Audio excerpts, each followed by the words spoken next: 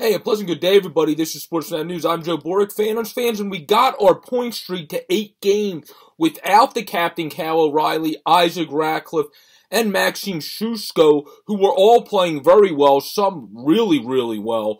That all went out due to COVID protocols before the game, forcing Mason Millman, who was one of our better rookie defensemen and one of our solid defensemen last year overall, to play forward, and Ryan McKinnon, who's a career ECHL and AHL defenseman, to play forward as well. And the Phantoms battled. They did their thing. Pat Nagel did not have his beautiful performance, having a turnover on the actual Johnson Fialbi goal, who seems to always kick our butt.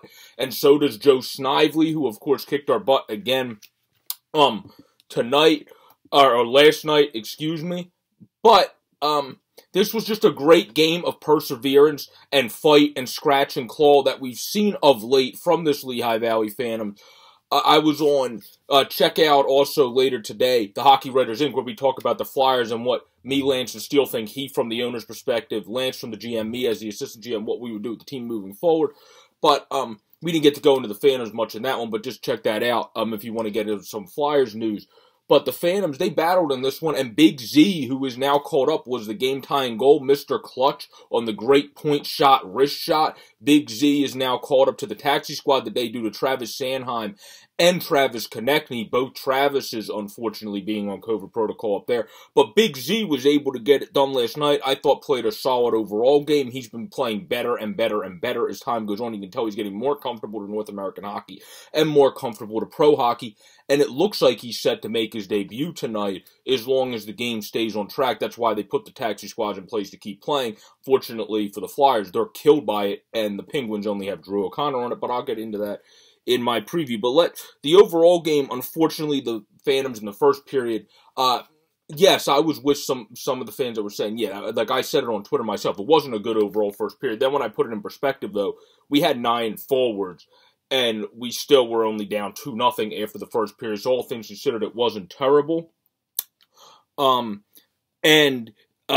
Then Snively was able to get it from Pilon on a nice pass for him cutting. Nagel had no shot. That was what the first goal was, just to give you a description for people that did not see. And then Gershich was able to score on a rebound 5 minutes in. Probably could have done a little bit better on rebound control and blocking out the net. Again, this wasn't the squeakiest game for Pat Nagel when he actually played on the 21st of December very well, and he allowed 1 goal against Hershey in that win against the Hershey Bears. This was not a good repeat performance for guys that are going to play the puck to get back to the later mistake for the third goal, which is the next one to recap, as he ended up trying to play it up the ice. It went off of Cooper Zek through his legs, and then Axel Johnson Fialbi had the easiest goal he was able to get in his career. Unfortunately, that type of stuff happens. The Phantoms did have a very nice play, though, where Ruby was able to chip it behind the net to Matthew Strome. Matthew Strome was able to then get the pass on a perfect pass in front of the net to Linus Sandin, and Sandin was finally able to pot his, since he's been one of the guys. Obviously, he's been banged up a bit, but hasn't got the most fortunate puck luck either. And Sandin's able to pot his to put it in.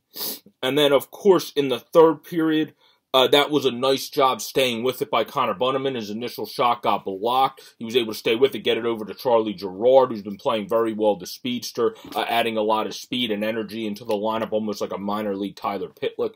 And he's able to get the goal there. Unfortunately, though, Pat Nagel had another mishap. There was actually a nice play. I can't remember who made it, but it was a diving play. I think it was made by Glendenning. And the puck ended up being nicely muted and kind of softened, where Nagel should have been able to cover it with his glove. But when he put his glove on it, it almost rolled under it, so it looked like. And then Snively was able to get it. Another Phantoms killer, Joe Snively, actually on Vialbi, obviously being a rival, just like the Penguins do at the NHL level. The Hershey Bears have a lot of rival killers to the Lehigh Valley Phantoms, where hopefully Big Z and certain guys for the not for the Royals, I cover all three, for the Phantoms, do well and continue to be Bears killers. We thought in the first game maybe Nagel was going to become like the Antero Nanamaki of the Thrashers to the Bears. Obviously that wasn't, so to speak. He didn't have a good second game against the Hershey Bears. So hopefully if he gets another chance against the Bears this season, he's able to bounce back. But my biggest takeaway from this game is hands down what I'm titling the video: great job fighting to OT to extend the point streak. That's my biggest takeaway, because you were 9 forwards only. You had 2 defensemen playing forward, and you were still able to find a way down 3-0 against one of the better teams in the AHL. They're not the squeakiest clean, as efficient as, like, say, the Utica Comets or Stockton or teams like that, where the Hershey Bears we've seen be better in past years, but they're still a very good team.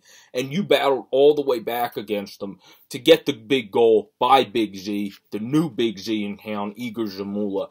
And he was able to tie it up on the point shot. Wrist shot, unfortunately, though, in overtime. Sloppy mistake by Pat Nagel leads to the winning goal.